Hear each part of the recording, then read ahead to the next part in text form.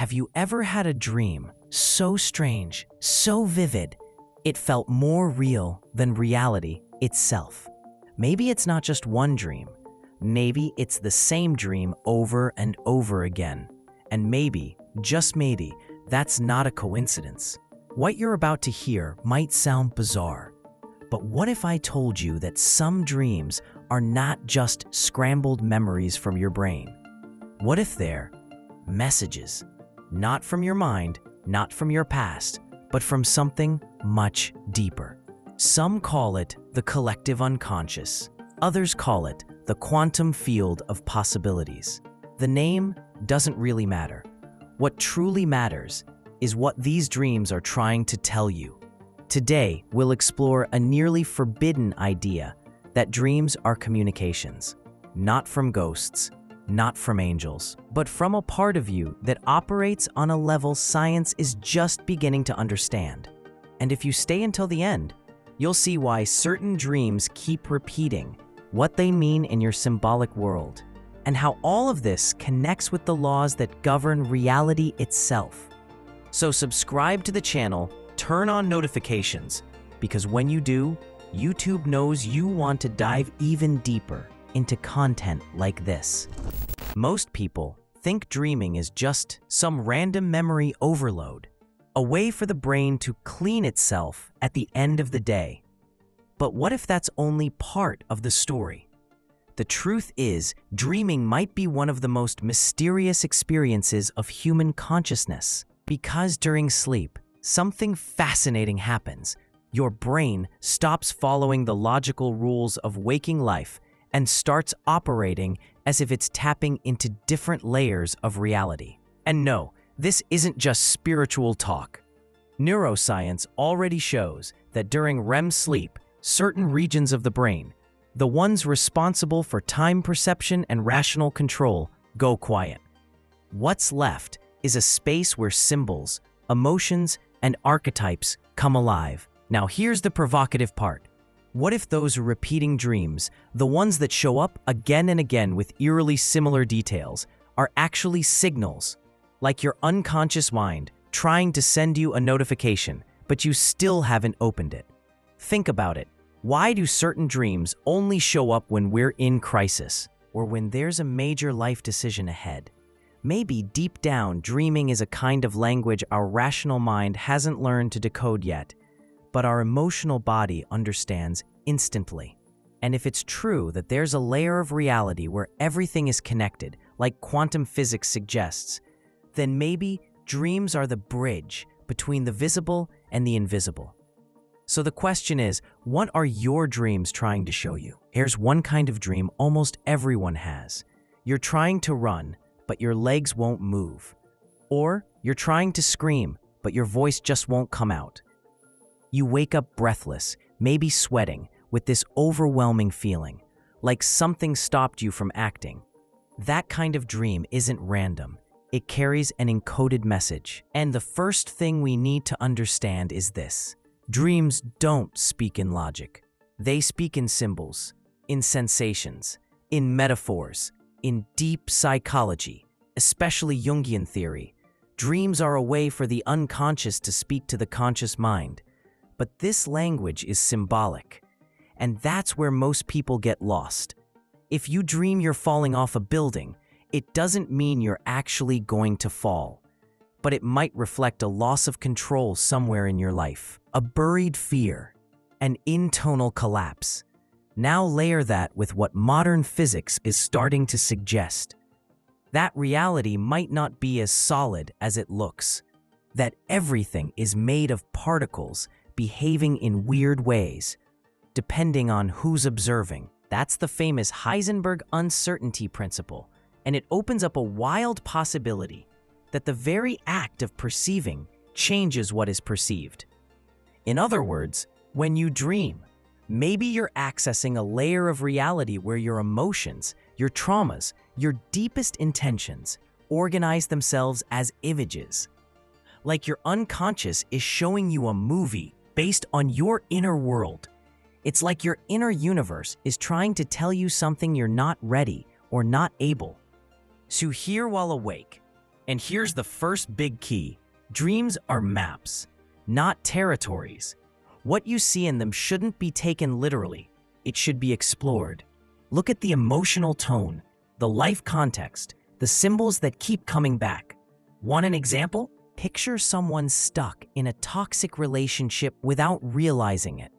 They start dreaming about a dark house with locked doors and a feel of being trapped.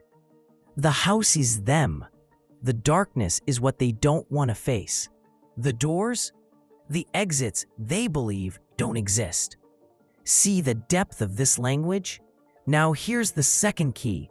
Recurring dreams are alerts you've ignored. When the same image shows up over and over, your unconscious is saying, you really need to look at this. And the more you ignore it, the louder it gets. It's like the universe, or your inner field, turns up the volume until you finally pay attention. Take a breath, because it's about to get deeper. There's a branch of quantum theory called the many worlds interpretation. It suggests that all possibilities existed once in parallel realities. In other words, there are multiple yous living different versions of your life. Sounds crazy, right? But what if dreaming is a way to access those parallel realities? As if during sleep, your consciousness tunes in to a frequency where you're living another version of yourself and brings back a glimpse.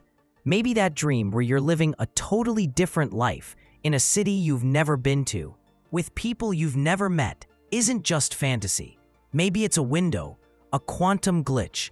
That would explain why some dreams feel so emotionally real, even if they make no logical sense. Which brings us to one of the most powerful ideas in this entire video. To dream is to navigate other versions of yourself. What you find there might be a warning, a memory, or even a glimpse of a possible future. Science hasn't proven this yet, but human experience keeps pointing in that direction.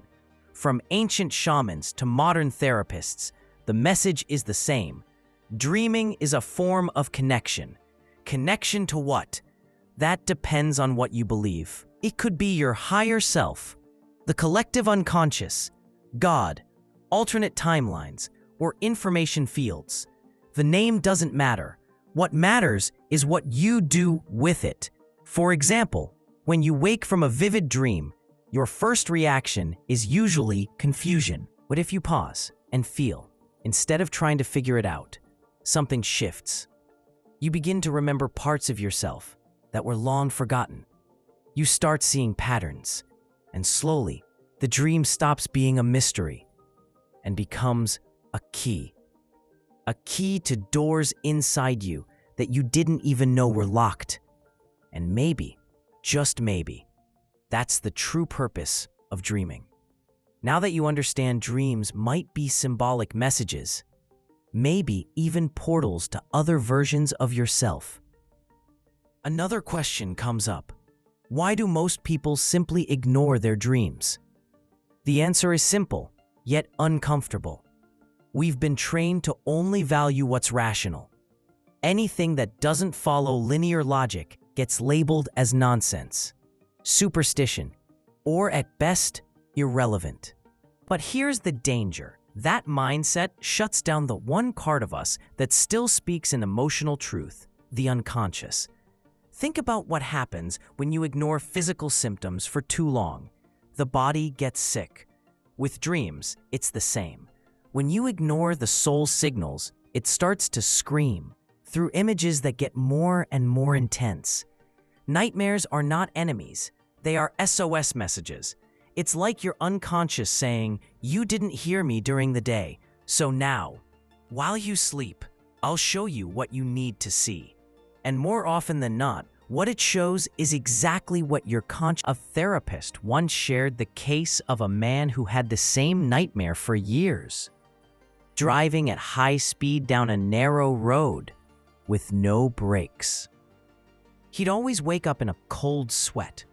It took a long time, but he finally understood. That runaway car was his life. He was stuck in a job he hated, on autopilot, afraid to stop. And once he made the decision to change, the dream vanished. Forever. The truth is, the unconscious doesn't want to punish you.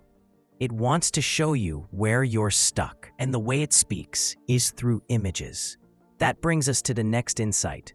Those who listen to their dreams break, and there's more. Science has shown that during sleep, the brain enters very specific frequency states, like theta, which are also present in deep meditation. Meaning, when you're dreaming, your brain operates similarly to someone in a trance or altered state, and that might explain why so many spiritual traditions say dreams connect you to higher realms. But is there any real basis for this, or is it just belief? Here's where things begin to converge. Now, connect this with accounts of people who, during lucid dreams or out-of-body experiences, say they saw the truth, the whole, or the meaning of everything. Is that really coincidence? Maybe dreams are more than subjective experiences. Maybe they're connections to this implicate order, a direct link to the source of reality, where time, space, and identity follow entirely different rules. Here's a bold thought. Dreaming is participating in the creation of reality. If thoughts can influence matter, as many quantum intention experiments suggest, then what you feel, live, and understand in dreams can absolutely impact your waking life. Not because dreams are magic, but because they reconfigure your inner world. And the world you live in is a reflection of what's inside. That's why, when you truly get what your dream is showing you, something shifts. That internal shift starts to show up in your choices, your mood, your relationships. Now think, how many times have you dreamed something and days later it happens? A symbol, a scene, a conversation, and when it happens, you get that eerie feeling. I've seen this before. That's called dream déjà vu. Some researchers believe it's just memory confusion, but others think dreaming lets you explore potential futures and unconsciously choose which path will unfold. If that's true, then dreams are rehearsals for reality. It's as if your soul were testing out different lives, timelines, and futures before committing to one. So here's the question. If you could use your dreams to shape reality, would you? The answer lies in what you do with them.